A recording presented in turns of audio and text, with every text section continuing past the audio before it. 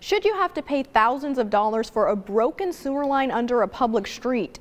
It turns out in Killeen, that's the policy. Our own Andrew Moore is here to explain why and how you can change that. Andrew.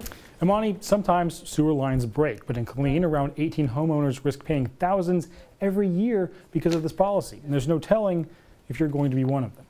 Of course it was shocking. Lee Huggins owns a home in Killeen. When he started having sewer line problems, he dug up the front yard to fix it, but it wasn't in his yard. The problem exists about 13 feet from my property line in the city right-of-way. It's under the curb at the edge of the city road.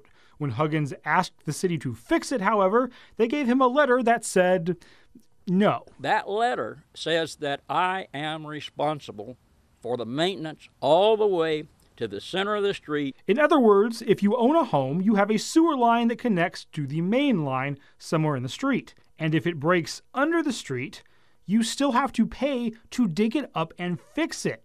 Guess how much that costs? My estimate for this repair is at least $13,000 because it's 13 feet. I was very shocked. Killeen Councilwoman Shirley Fleming looked into it. She found out the city had no ordinance on the subject, but instead quoted a legal case from more than 30 years ago. She doesn't think residents should pay for lines under the roads. But beyond my property, that's what I'm really concerned about. And she wasn't the only one. Harris also questioned the policy last Tuesday. Even as a homeowner and citizen, I don't like the situation myself because I'd be pretty upset myself. But city staff says this problem affects 18 people a year, and they question if they should raise rates on everyone to fix it. Man, that's bad luck, obviously. But do we assess a fee on the other 142,000? But Huggins says no one should be suddenly forced to pay thousands for a city service. You never know when it's going to be your problem.